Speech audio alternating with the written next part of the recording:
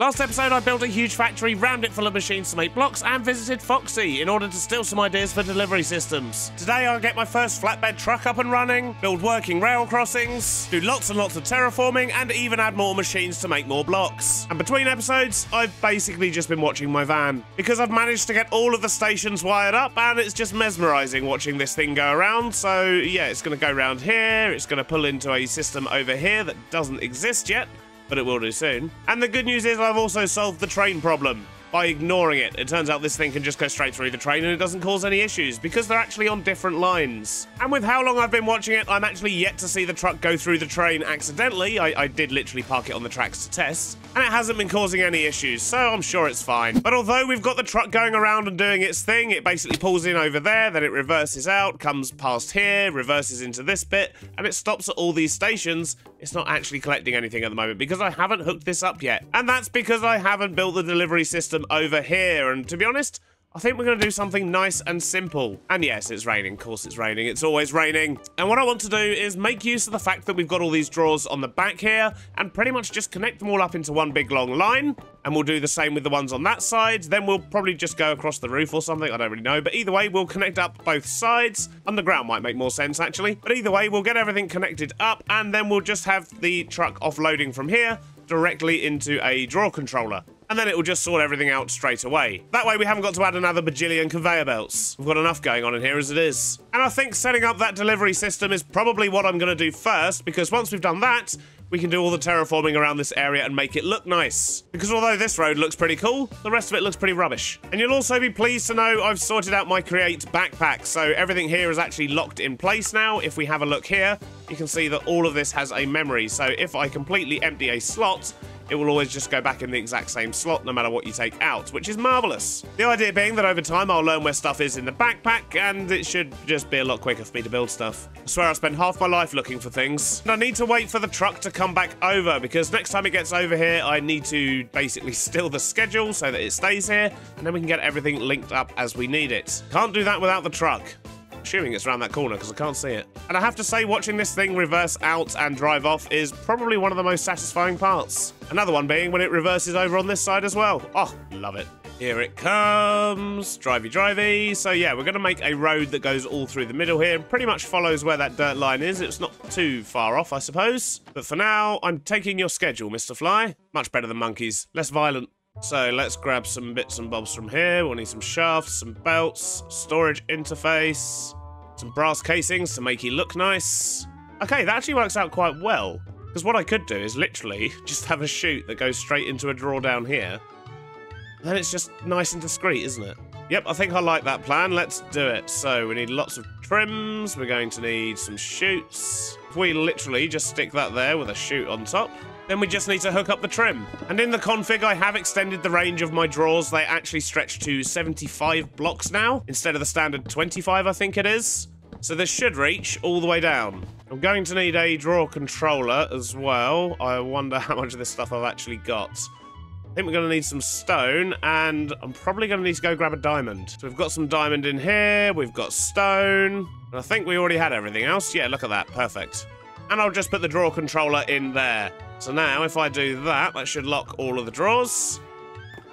Although I should probably connect up the ones on the other side first. And I might as well just do that underground, considering I've already dug out a huge chunk. So now to see if the locks work all the way to the drawer at the back here. Hopefully it can reach the whole warehouse. It does. Amazing. So now we know that's working. I just need to assign some of those drawers to actually have items. So let's just grab a little bit of everything we're making. And then let's do some organizing, shall we? So we'll have bricks in the first one. Let's make sure we're putting all of the filters in where needed. Then chuck them in the back. And then we're going to do all the blocks along here, I think. So in theory, that should work now if we just set up all of the funnels and things on this side and actually supply some power. That might be helpful as well. That's easy enough, thanks to our brand new hole we've got down here. So let's just add some funnels as well before we turn it all on properly. So let's stick that back on, and okay, looks like it's doing its thing. Now we just need to do the same on the other side. So I think everything is set up correctly. Hopefully if we restart the schedule on the truck here, he's going to do his little loop. He'll actually pick stuff up. And we should end up with full conveyor belts over here. I think that's going to be the easiest way to test. If we end up with extra items back here, we know that it's worked. So you, sir, can have your schedule back. I'm going to take a pew in the back here. Hopefully this is going to work.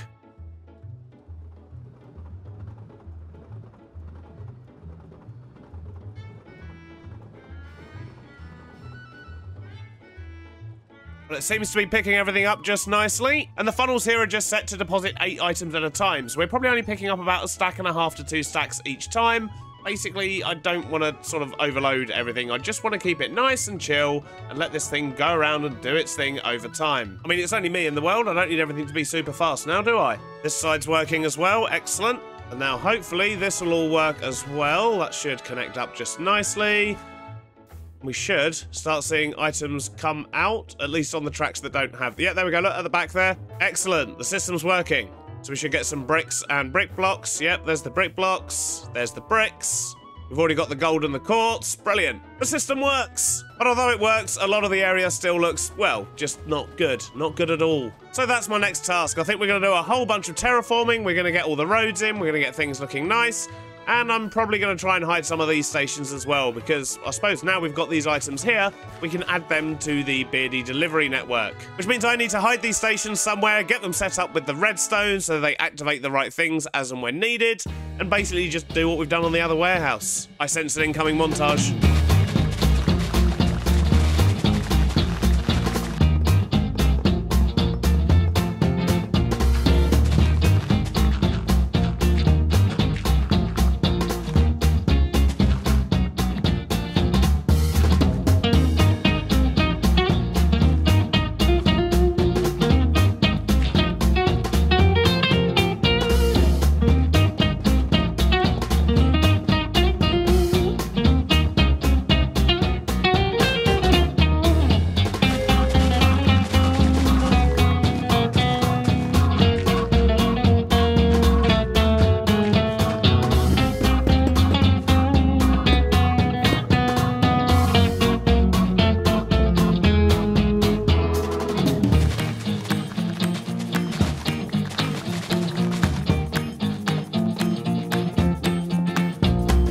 Well, that was a monster session of block placing, but I think everything's looking a whole lot better around here now. So I've actually wrapped all the stations over here in the same signal station we have over that side. I think it just works and makes sense. And the stations that were here, I've now moved underground, so they're all still linked up, but they're just not visible anymore, which is good. I've also sorted out the road, although I haven't sort of finished off this side of it because I don't really know what I'm doing there yet. I've extended the road all the way around, as you can see, and the truck actually follows it now. We've sorted out this area. And now that we have the Create Deco mod, we also have these, which are actually functional vaults, but they look like shipping containers, and they really do help tie the area together. They look really cool. I like those. And with a few stacks of logs as well, this is kind of like the storage yard area. I'll probably add some more stuff in future, but these other big areas that we've got here are going to be for buildings and car parks and things like that. And there will eventually be a giant blaze cake factory here, so I've just ignored that section for now. I've also sorted out the sides of the buildings and made a start on the back as well. If we take a look around here, I've just kind of walled it all off. We've got a couple of side entrances now as well. I just need to do a bit of detailing around this area, really. It's the back, so we'll ignore it for now. So with everything set up over here, there's actually something I want to test, and that involves these signals here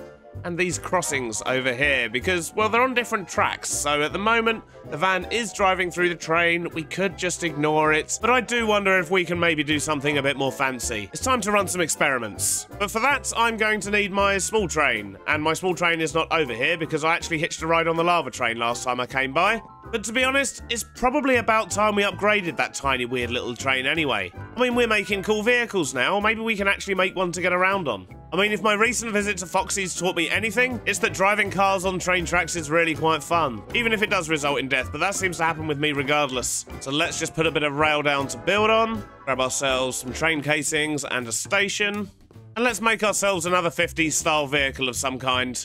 And if we use an invisible bogey, that should give us a bit more freedom as well. Oh, I probably shouldn't build this here because, yeah, we're right on the road. So let's just do it over here. And to be honest, we can probably get away with just using one bit of track here. And that means we can actually have the wheels come down and so on. Well, first off, it looks like we need 3 bits of track for it to actually allow us to place a bogey. There we go, 1 truck. I think that should work nicely. Now to try and glue it all together without getting the track. But it looks like I can't assemble it unless I've got at least 3 bits of track. It means I'm going to need to re-glue it so I also don't get these pieces. Jeez. So hopefully this will work this time and won't take the rail with it. We'll just call this Beardy 1 for now. I think the best way to test this is going to be to relocate it over here. What have we left behind? Only a tiny bit of the front. Not bad. So let's just try gluing those again. Assemble the train, move it over here, and nothing left behind, and we didn't take any rail with us either. This is good. So let's take it for a quick lap. This is so much better than that weird little train I've been driving around in. And the good news is, now I can do my testing. But first, I really need to clean up my inventory. This is getting out of hand. And I guess the best way to do that is going to be just to drive my truck all the way home.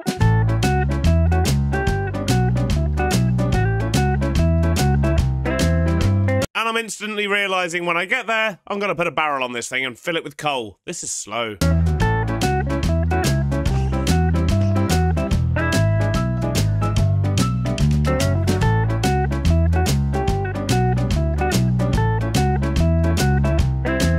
So what I want to try and do is have it so that if there is a train in this section here, the van will not go through, because basically it doesn't look right if it does go through a train, and I'd rather avoid that altogether. Plus it could look quite cool, especially if we can get working barriers, but that's step 2. Step 1 is just to check if we can stop this van from crossing the rails when there's something in here. And there's a couple of ways we can do that, I think. The first is to use the signals we already have here. So when there is a train inside that area, it literally just gives off a redstone signal. And then we can send that to the station to turn off the redstone signal at the station and just change the schedule on the van that goes round so that it will only leave the stations in front of the crossings if the station has a redstone signal. Does that make sense? Let me just quickly show you. So we'll just stick a couple of redstone torches in there for now. And if we go down to this station and we have a setup similar to this, what this means is currently the station doesn't have a redstone signal. So if we set the schedule right, the van shouldn't drive off. However, when there's not a train in that area, it will provide this station with a redstone signal, allowing the truck to go. I think that should work. But I guess the only way to test is to find the truck, oh, perfect timing, and grab his schedule. Yoink. Probably go to sleep too before stuff starts blowing up. I have not added any lighting here. Okay, so the schedule. So this is where we are. The drop-off currently is just set to wait for 30 seconds. But if we also add a redstone signal required, so station powered, and I'm hoping it will still wait the 30 seconds first, but I guess we're about to find out. If not, we'll just add a second station just in front. If I move this van out of the way, that should power the station and let that thing go. Maybe? Yep, okay, there we go. So he's driving around just fine. Now, if I block it again and just wait for the truck to come all the way back round. So here we go. I'm just going to sit here for a couple of minutes and hope that the truck doesn't go any further. Nope, the truck has still gone. That didn't work. What that means is that the schedule isn't an AND gate. It doesn't need to meet both those conditions. It just needs to meet one of them. But not a problem. We can solve this by adding a secondary station. We'll just add it directly in front. We'll call it crossing 1, and we'll just move all this over a block. And if we grab Matey Boy's schedule, there we go, and add in a new stop, call that crossing 1. So we'll still have it wait 30 seconds to drop off, and then it will only go past this station if it's powered, in theory. Let's give it a go. So hopefully this time he should just sit here and wait. There we go, he's just nudged forward, and he should stay there now until I move this train out of the way, although we actually have a whole bunch of trains waiting to get past, so he might be there for a while, because all of these are then going to come in and, yeah, do the same thing. And I also need to put a redstone signal thing on this. I do wonder, though, do they work if I just put them directly on the poles? Guess we're about to find out. No, it would appear not. So I am going to need to do that here as well. Do the same thing. And then we'll just put another signal over here as well, just so once it goes past that point, it can carry on and do its thing. But yeah, we can hide that one underground. It doesn't need to be visible. And hopefully, as soon as I go past that signal, the van should drive off. The trains all seem to have gone the other way, which is good. Yes, look at that. System works. So now I just need to hook up the other crossings here. And what I'll do is I'll set up a different signal for this crossing and then a third signal for that crossing there, just so we've got a bit more control. So with a few more tweaks to Matey Boy's schedule over here. So once we've got the clay blocks, it will go to crossing 3, then crossing 2, then drop off, then crossing 1, and then do the whole loop again. So hopefully I should prevent any collisions. Now I think I've got them all set up correctly. The question is, will it crash? I guess we're about to find out. He's waiting. Excellent stuff. So if we now reverse and then go down here and into this one here, it should hopefully stop again. Oh, this is amazing. I love it. So that's awesome. Now we know that that works. We can try and figure out if we can actually have some moving barriers as well. I don't see why not. We just need to take that redstone signal and make something activate. And I don't believe any trains use this rail here, so I can just park my van over here and it should be out of the way for now. So if we want moving barriers, we're going to need to make use of some kind of a bearing. And I would imagine a mechanical bearing is probably the one. Let's have a ponder. So that's not quite what we want. That's just a spinny thing. I mean, that's all very cool, but not really what we're after. But about 3 hours of messing around later, I think I have figured out how to get this working for us. So I have a mechanical bearing here, which is attached to this pole, and this can, of course, spin round and round and round. But because we just want it to go 90 degrees that way and then 90 degrees back, the trick was to use this, a sequenced gear shift. And this will trigger when it receives a redstone pulse. So if I push this button, it will close this barrier. It will then wait there until it receives another redstone pulse, such as this, and then it raises again. And to trigger that redstone pulse, I have a link receiver here, which if we go underneath to the station, is connected up to this observer, which is actually watching the other one to see whether there's a train in that section of track. And when there is a train in that area, this will emit a pulse, and then this just extends it a little bit just to make sure that this sender can pick it up, which is what makes the barrier go up and down. So it all ties together nicely. So we actually have a train coming in now, so we can see the whole thing in action. So let's just quickly fly over this side. You can see the barriers are up at the moment, and this timing might work out well. Actually, we might end up with the truck trapped in here as well. So as soon as that train goes off like this, here we go, the barriers come down. These barriers are coming down. I do need to speed these ones up though, and this truck will just sit here while the train goes past, then the barriers will come back up, and as soon as the truck's done delivering, it can carry on along its way. Look at that. Wonderful. Gives a whole lot more life to this place. But that's enough messing around out here. I've got some more machines to make. And for that, I think we're going to utilize the top half of this building here because there's a lot of space up here. There's not currently a way in though, so we should probably make one of those. And we can do with a bit more floor in here as well. But the important thing is we've got lots of space. And up here I plan to make diorite, granite, andesite, and of course quartz blocks and things like that we can make from downstairs. And if we've got space, we may even filter off some red sand because there's things we can make from that too. But because this cobble gen down here already can't keep up, I'm actually just going to stick another one down this side, and that's what we're going to use for the farms upstairs. So we just do the same thing here that we did on the other side.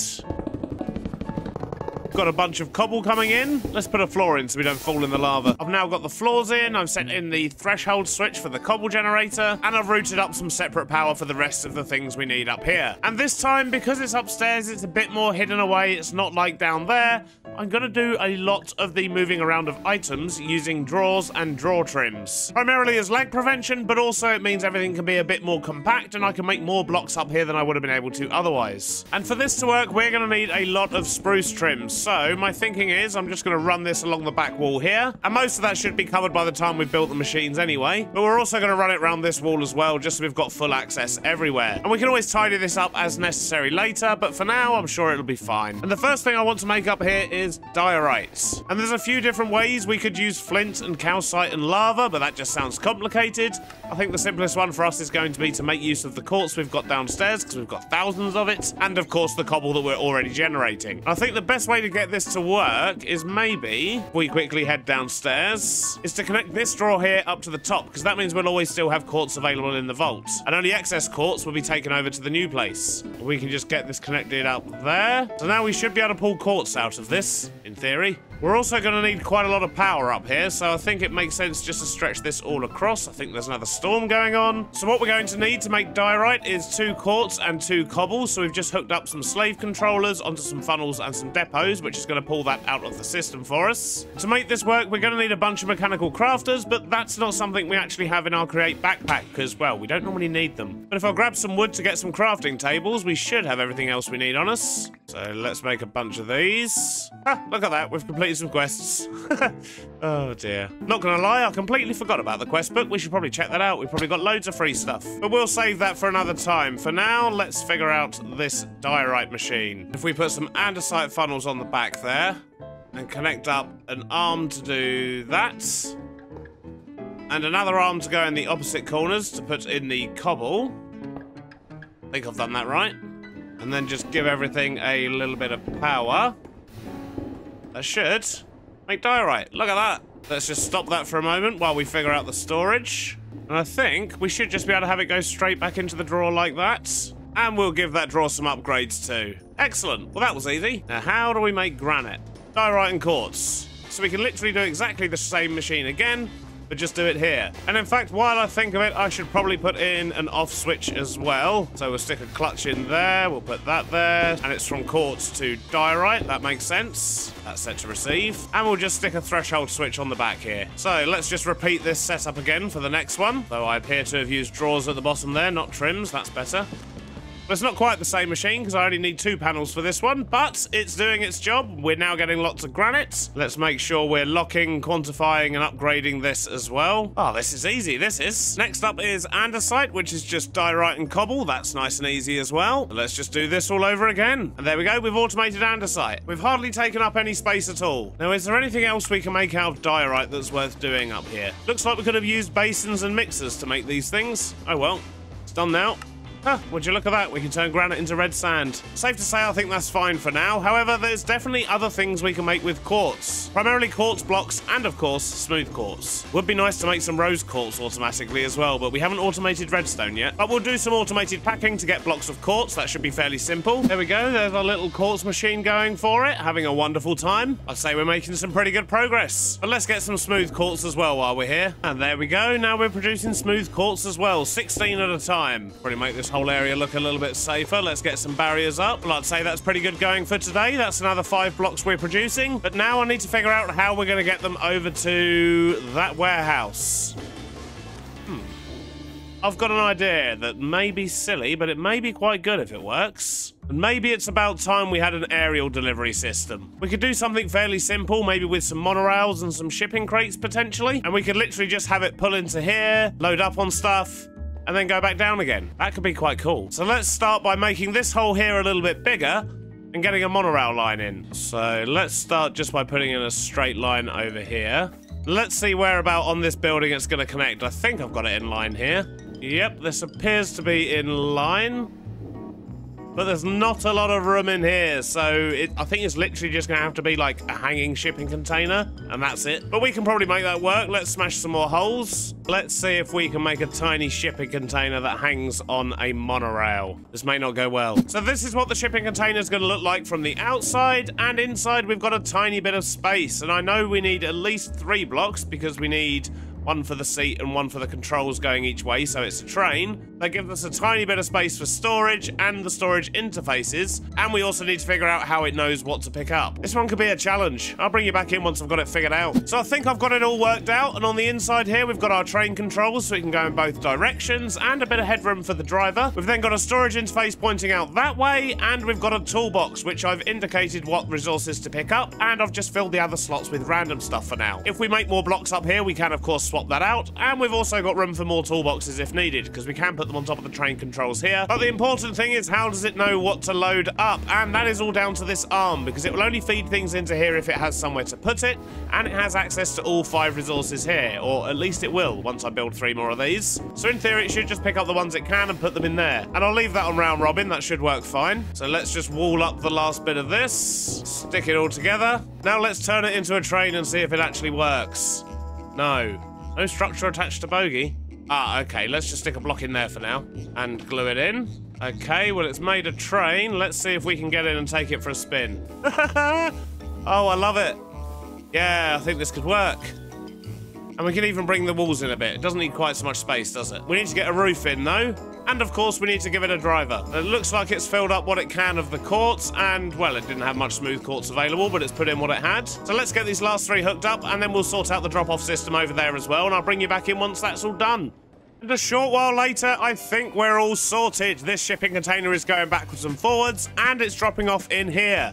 And I pretty much just did the same thing I did outside. I've just got a storage interface with a funnel that goes into a drawer controller, or a drawer controller slave, I should say. And then there's drawer trim in here that I've just covered to make it look a little bit better. And that all connects up to this system, and once again, it just feeds into the vaults down the bottom here. But while I was doing that, I did notice a slight problem with our little delivery van over here, and that is that he had basically too much clay on him. The clay in here got full up, but he was still picking it up over there, and it sort of jammed up the chute, and and all sorts. So I had two options. I could have put a void upgrade on the brick box, but then we're just making loads of bricks we don't need, so that seemed a bit pointless. But the other option was just to have an off switch. So we're now checking the level of bricks in here. Once it goes over 50%, it just turns this on, and that is linked all the way over to here.